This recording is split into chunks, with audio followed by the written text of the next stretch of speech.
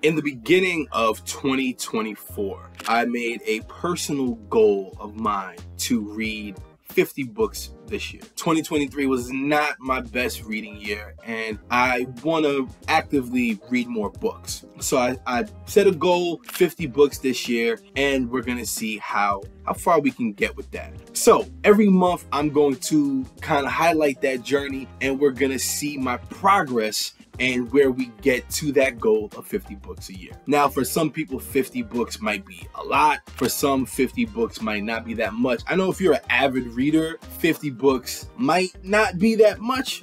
That's like a book a week, that's a sweet spot. I think it's pretty average. So I think it's an achievable goal, which is really the main reason why I set that goal. So for this video, I'm going to just highlight the books that I read this month, and then we're going to see how far we are towards that goal at the end of the video. The first book that I read two books. I reread two books this year to do book reviews that I really wanted to do. So the first book review I did was for The Adventures of Captain Underpants by Dave Pilkey. One of my favorite books. Absolutely love this book. And it's about two boys named George and Harold who they turn their principal into a superhero named Captain Underpants, but he's more trouble as a superhero than anything else. So and it kind of just highlights that adventure. Love this book. This is a great book. I did a review on this book.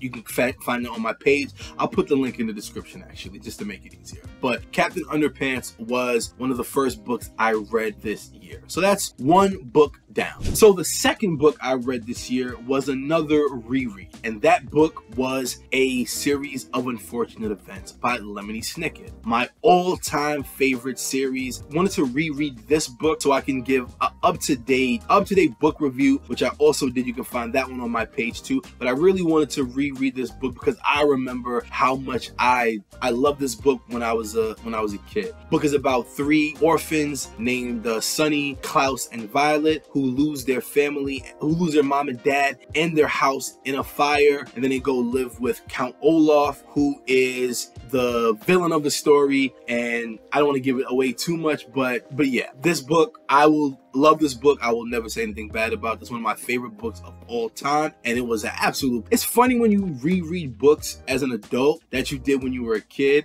and they still hit. Like, this book is still amazing. I still love this book, and I enjoyed every moment of it. If you've never read this book or Captain Underpants, like, these two books are classics. Do yourself a favor. It doesn't matter if you're 5 years old, if you're 10, if you're 50. Like, these books are dope and they're classics and really easy to read too.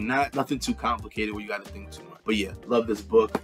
Series of Unfortunate Events. This is my second book of the year. We're making good progress, right? So we've already done 2 books for the month of January, but it doesn't stop there because I've actually been pretty busy. So another book that I read, this is a gift from one of my colleagues, and it is Animal Farm by George Orwell, but it's the graphic novel version. And I'm counting graphic novels because they are books, no matter how easy they are to read. It's a lot of mostly pictures, but this is a really good book. It's about basically pigs and other animals on a farm. They run the farmer out, and then they start running things on the farm, these animals, and then the pigs kind of end up just like the farmer, so it's a really it's really kind of twisted. And it really shows that sometimes the oppressed, when given that option, can become the oppressor. And I think that is a pretty powerful message. So this was the third book I read, and I really love this. I finished this book in a few days. It's a graphic novel. I didn't think it was going to take me too long to read it, but really love this book, and I definitely recommend it. So the fourth book that I read this year so far, month of January, is Miles Morales' Spider-Man. Really like this. I picked it up mainly because I love Spider-Man and because Jason Reynolds is my favorite author right now. Not of all time, but he's my favorite author at the moment. His other books, Long Way Down, All American Boys, are two of my go-to whenever I need to recommend a book for somebody. So if he wrote a version of Spider-Man, specifically Miles Morales, I was definitely gonna read it. It's not new, but I had just gotten around to reading it. Love this book, love the characters. I love that there wasn't a Spider-Man backstory. Like they spoke about it and they got into it, but I didn't need to see Miles get his superpowers. I already knew the story, so it wasn't too, it's good that it wasn't there because it didn't prolong the actual story moving forward, which I really loved. What I didn't love about this book, I really felt like it took too long to get into the main conflict. Everything was interesting. The characters were complex yet relatable. I made those connections, and the story does move forward. It's not a stagnant story, but I just wish that the main conflict came. It came really late, like later than you. Like it wasn't as normally the main conflict. You know, you at least understand what it is in the beginning towards the middle of the book. I know he had a issue with his teacher, but I was not expecting what happened, and I really kind of don't mean that in a good way. But I love the book. Don't get it twisted. The book was still fire, and I would definitely read it again. Last but not least, and I saved this book last for two reasons. One, it was the last book that I've read this month, but two, this book is fire.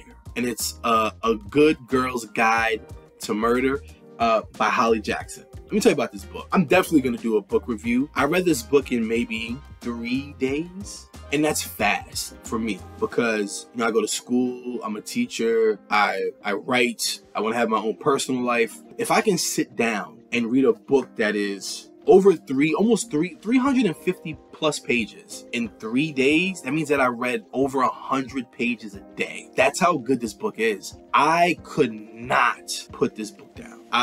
The moment I opened it, I was like, yo, I want to know who. It's a mystery, right? It's about a girl named Pip who, for her senior capstone project in high school, she wants to reopen a murder case that was solved 5 years ago, I believe. And so she goes around investigating people, and it takes her down this whirlwind of suspects, like recovering this information. Then we find out who the killer is. Or so we thought. Then we find out who the actual killer is.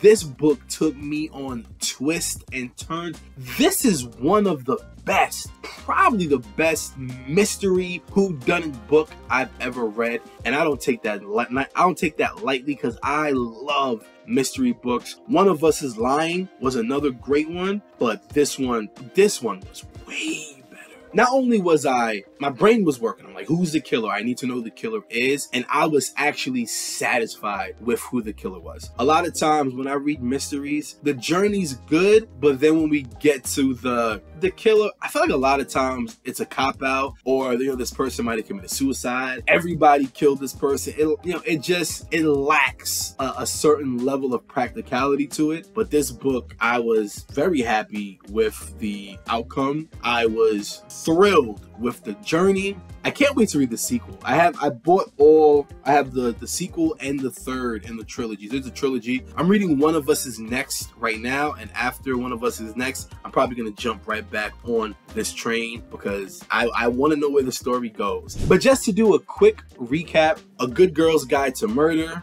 Miles Morales' Spider-Man, that's 2. Animal Farm by George Orwell is 3. The Adventures of Captain Underpants is 4. And A Series of Unfortunate Events is 5. So for the month of January, I read 5 books. And if I go at this rate, I will hit my mark of 50 books by the end of the year. So I'm really happy with my progress, and hopefully I could keep the momentum going and not slow down. That being said, thank you for joining me in this January wrap up. My name is Wes with Supreme Book Dealer. If you want more content that is book related, please like this video, subscribe to this channel. You can also leave a comment. Everything is much appreciated. Thank you so much for just taking the time out to watch this video. Really means a lot. Want to encourage and cultivate a reading community and just get more people to love books in the same way that I do. So that being said, have a great day, be well, and always remember to keep reading. Peace. See you next time.